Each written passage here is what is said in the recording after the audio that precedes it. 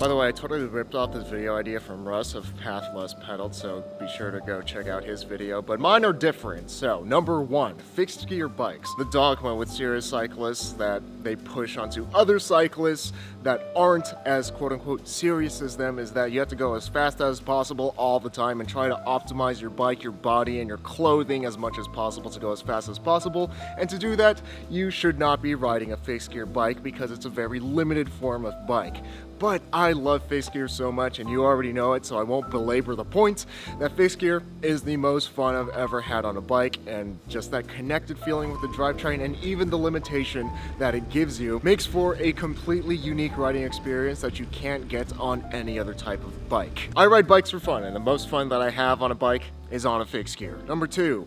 Steel frame sets. Serious cyclists tend to frown upon steel as a frame building material because it's old and outdated and heavier and less aerodynamic than other more exotic materials like carbon fiber or titanium. Other more modern frame materials can be made into more exotic shapes for better aerodynamics and stiffness to weight ratios, making them theoretically faster than steel. But steel is an incredibly practical material to build a bike out of, and it's also super fun to ride. Steel is pretty resistant to dents, making it great for lockups. You can still ride a steel frame set after crashing it, and high quality steel frame sets can be super fun to ride. Yeah, steel frame sets are probably not going to make for the fastest bikes possible under the UCI conditions, but I'm not racing under UCI rules, and I'm not the fastest rider possible. At the end of the day, steel is a great material for a daily bike, and I'm still one of the fastest riders on pretty much any group ride that I've been on. Speaking of steel bikes, this video is sponsored by Wabi Cycles. From Wabi's own meticulously hand-built wheels to the track lacrosse ready velocity coils to the ever-popular H+N archetypes laced to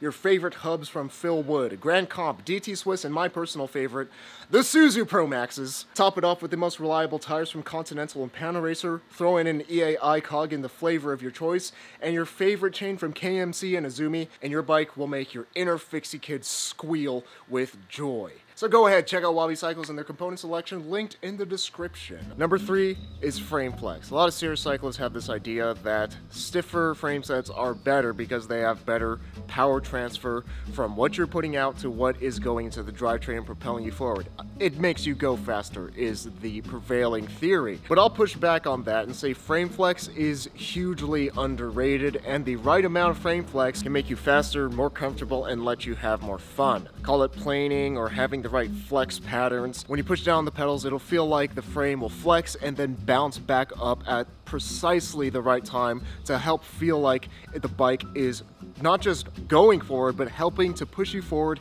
and encourages you to ride even harder. Although I haven't done any scientific testing, I've found that I'm personally faster, more comfortable, and have more fun on bikes that have the right amount of frame flex, which are usually high quality steel bikes like my Wabi Special here. Having enough flex in the frame sets also helps the bike to absorb bumps in the road, making it just way more comfortable. I've ridden a lot of frame sets that were just way too stiff for me. I know a lot of serious cyclists, if they hear that, they will probably roll their eyes or scoff at the idea of a bike being too stiff, because stiffer is faster, right? Well, not in my experience. If bikes with the right amount of flex feel lively, bikes that are too stiff feel completely dead. When I ride a super stiff bike, every pedal stroke feels like I'm stomping on concrete, and it really wears out my legs and makes them sore and tired after not that long of riding, and I can't put as much power out into the pedals when I'm riding a bike that's too stiff. I just get tired more easily. That's not the case on a bike with the right amount of flex. Flex is something that really makes bike riding more enjoyable for me, and because of that, I will probably never ride a super stiff frame set. And at the end of the day, I'm still able to drop riders that are on much stiffer, much more aerodynamic frame sets than me and my quote-unquote outdated steel frame set. Clipless pedals are often seen as the only serious choice for serious cyclists because they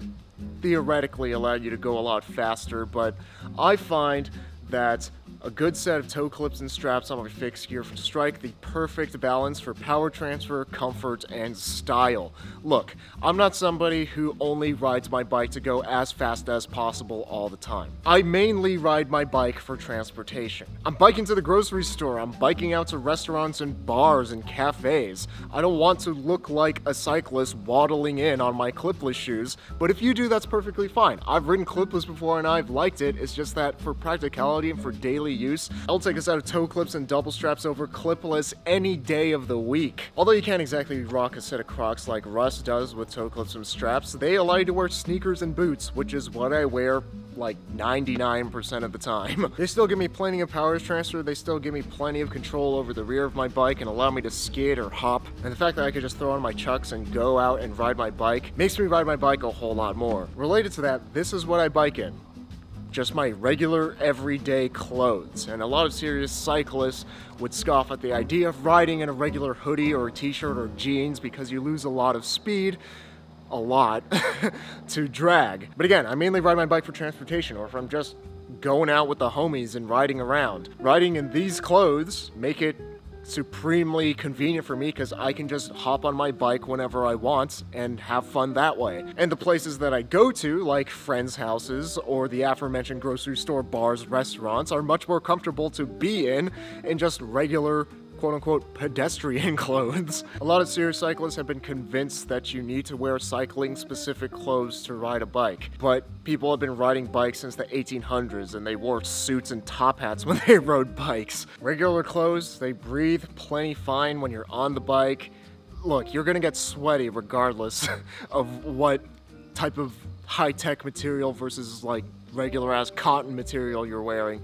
Biking is a sweaty activity, but on top of that, just regular clothes are more comfortable off the bike, which I frequently do when I ride my bike. I love riding with my friends, but because I ride my bike every day, a lot of them apologize to me that they're not as fast as me and have this idea that I only like to ride my bike fast, but that's really not the case. I actually really enjoy just riding at a really slow conversational pace and spending time with friends from time to time, and sometimes I'll even just cruise around the neighborhood for fun. Riding slow is severely underrated, and everything about cycling seems to always be about riding as fast as possible all the time. But the reason anybody gets into bicycling is because it's fun. It's like when you were 7 years old or whatever, did you get on a bike because you wanted to go as fast as possible? Hell no, you just want to ride around the neighborhood, hang out with friends, and have fun.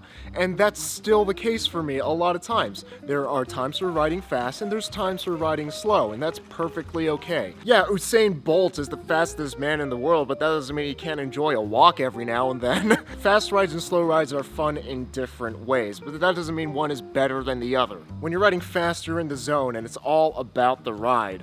But when you're riding slow, it becomes more so about the people and just spending time together, and that is a ton of fun. And the number 7 thing that I love that serious cyclists hate are alt bars. A lot of serious cyclists think that unless you're riding drop bars, you're riding your bike wrong. Because drop bars offer a lot of hand positions, they're comfortable, and they're also aerodynamic. It's the best of everything. They also look great, like it's a win-win-win.